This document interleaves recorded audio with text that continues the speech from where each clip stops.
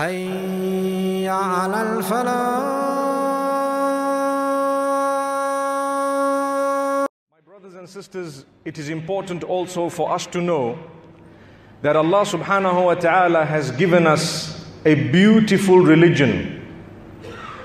This religion is not only a set of rules and regulations governing what we believe, but over and above that, it is governing the entire life that we lead. So yes, the primary objective is to develop and to purify what we believe. And thereafter it extends to every little aspect of our lives. And today I have chosen to speak on a topic that affects every one of us. Every one of us has bad habits.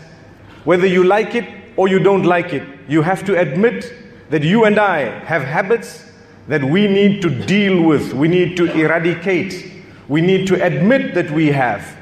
Human nature makes us look at other people and think to ourselves that these people have a bad habit. You see someone smoking, for example, and you thank Allah saying, Alhamdulillah, I am not a smoker.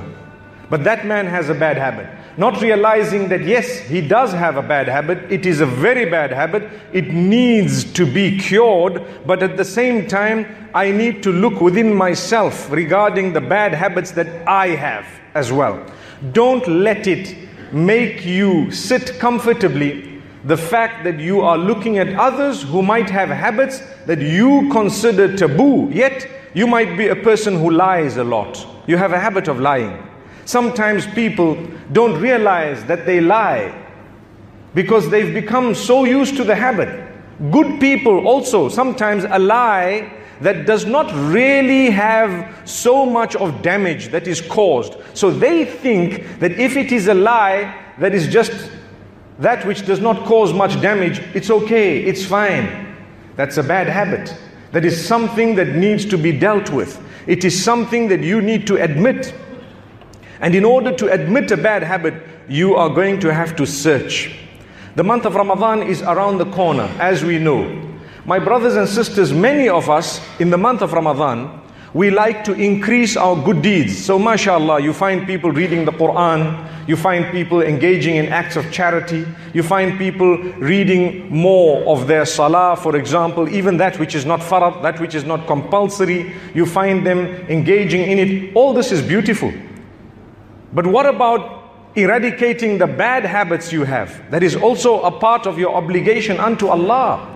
What is the point of a person who's fulfilling so much salah, they are giving so much of zakah in charity, and they are doing so much, but they don't ever look at their bad habits?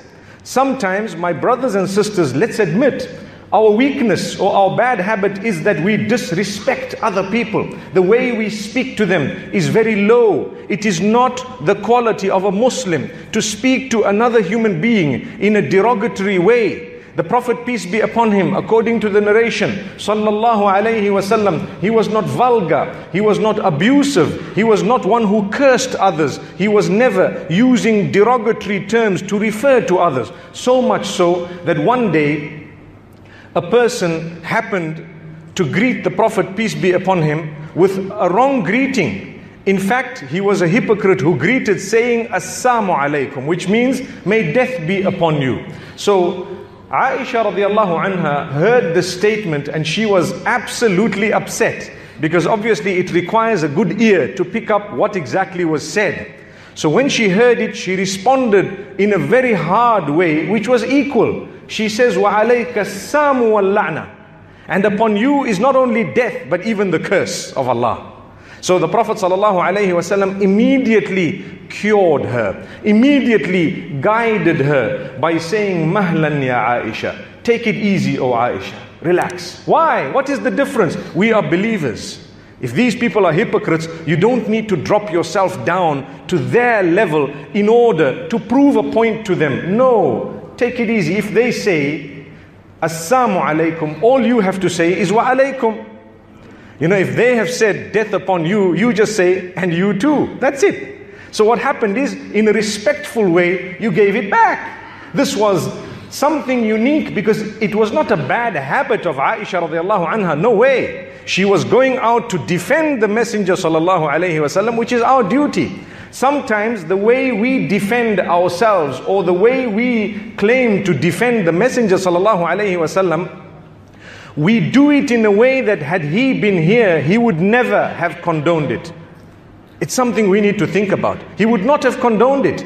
So therefore, my brothers and sisters, think very carefully, even before you speak. I want to spend a moment speaking about smoking. You and I know that the whole world is going on an anti-smoking drive. We're talking here of the non-Muslims to begin with, and then the Muslims. Why the non-Muslims to begin with? They own the industry, the tobacco industry, and whatever else you have. They will confirm that you are not allowed to sell a pack of cigarettes without writing on it that smoking kills, or how harmful it is to the health.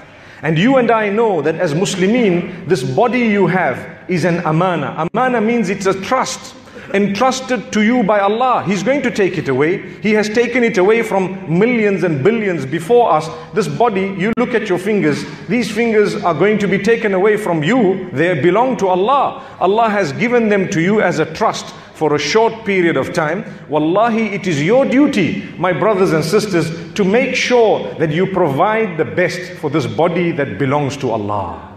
Provide the best for it. The way you eat needs to be good.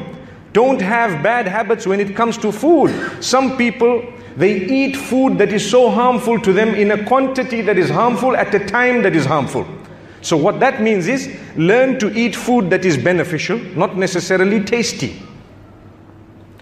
I was once speaking to one of the young boys who was busy eating chocolates, one after the other, and I told him, you know, this is bad for the health. He says, uncle, you, every time I'm eating something sweet and tasty, you tell me it's bad for the health. And then I thought about it, and I said, look at the power of Allah. Things that are sweet and tasty are not necessarily beneficial. Amazing. It's Allah testing you to say, do you know what? There will come a day when we might force you to stop having these chocolates. There will come a day when we might force you to stop having red meat, for example. You and I know that at a certain point, the doctor will tell you, hey, for you, no more sugar. May Allah forgive us. May Allah strengthen us. But we used to enjoy it. So if you relaxed and you had a good habit from the beginning, inshallah, in a lot of cases, you'll be able to space it out, right? You might be able to have it right up to the end, but in due proportion. The difficulty is sometimes, like for example, with us, we develop a belly after a little while. You know, you clock 40 years, and with the striking of that particular age, you find that your belly starts developing. That's not so true. It is supposed to be a person's health that he is conscious about, where you know that if you eat late at night and you sleep immediately after eating, it's not so good for the health. So perhaps you want to find out when exactly you are going to eat and when you are going to sleep, to keep a gap enough for you to be able to have a decent sleep as well as a decent meal. Strike a balance so that you look after your health. May Allah subhanahu wa ta'ala help us all. I'm not picking on those with a belly, but all I'm saying is there is something we can do about it. It belongs to Allah subhanahu wa ta'ala. So my brothers and sisters, how much you eat, also sometimes we develop bad habits in that regard. Most of us, myself included, when there is something good and tasty, we keep on eating until we are full. Do you know the teaching of the Prophet, peace be upon him, in that regard? He did not used to eat until he's full. And he has actually taught us that if you really want to eat, to a maximum, then try and divide it approximately into thirds. A third for solids, a third for liquids, and a third for air. How many of us, we've just eaten a third, and then we say, okay, I'm done. To be honest, it's a bad habit we have. Do you love the Messenger, peace be upon him? Imagine if you were in his company and you asked him for advice. And he looked at you and he said, when you eat, only eat a third of solids, a third of liquids, and leave a third for air. What would you say? What would you do? And you would go back and say, that's the advice the Prophet, peace be upon him, gave me. Subhanallah. Wallahi, he's given you that advice. And he's given me that advice. But guess what? When the mandi is laid, we eat, mashallah. When the food is in front of us, we eat, mashallah. And sometimes we've eaten to our full, and after that the desserts appear and we forget that we've actually eaten. I remember I once went somewhere and we had eaten, and the desserts came. They were far more than the main course in quantity.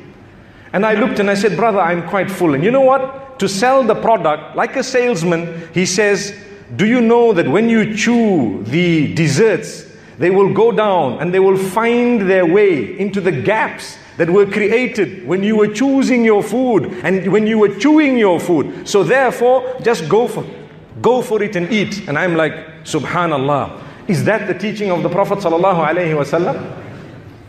So therefore, maybe if you are eating, you need to know at the beginning of your meal what there is for a dessert, so that you can plan for it and calculate. Anyway, let's move on. A more serious note, the issue of smoking, my brothers and sisters, those who are harmed and affected by this bad habit, please give it up for the sake of Allah. I'm calling upon you today very seriously. I don't want to discuss detailed rulings and so on. You and I know the minimum that is said about it is that it is a very bad habit. It is a waste of money. Wasting money is another bad habit. Sometimes people waste money on cigarettes. Some people waste money on handbags. Some people waste money on makeup. Some people waste money on sunglasses. Some people waste money on clothes upon clothes upon clothes. Do not waste your money. I'm not saying don't buy something good. No, alhamdulillah. You buy if you can afford it, mashallah. Enjoy. لِيَظْهَرْ أَثَرَ نِعْمَةَ اللَّهِ عَلَيْكِ. When Allah has blessed you, it's good to make use of it. People should be able to see, mashallah, Allah has blessed this person. But don't waste the money.